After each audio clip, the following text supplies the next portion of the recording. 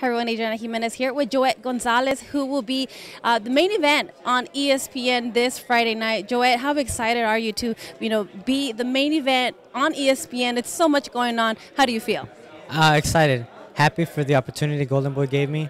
I've been waiting for this moment for a long time, and now I'm here and I'm ready to put on a show.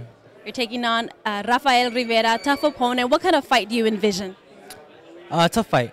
Tough fight. I don't overlook no opponent, but I'm ready for whatever he brings to the table. If he's going to try to box me, I'll be ready for that.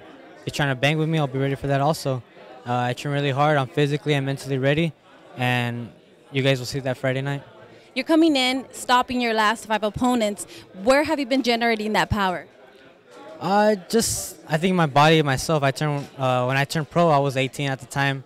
I was still a kid. Now I'm 24. I think my body's matured more. I'm wiser in the ring, and I think that's how the knockouts are coming along. You're going to put all that knowledge into the ring this Friday night. Like I said, your opponent, his only defeat is against Diaz, another tough opponent.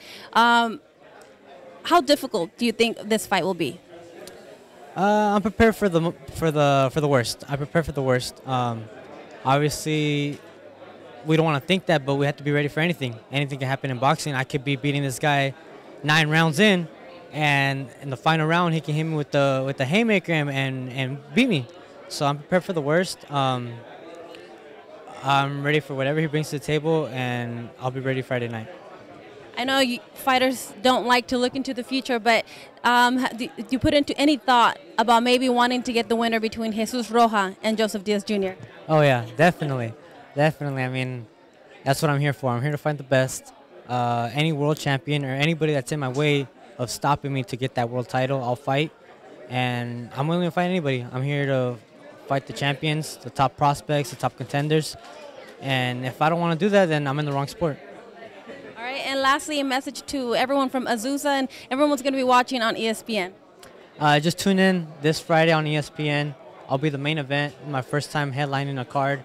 And I hope to see you guys there. I'm going to put on a great show, and I'm excited.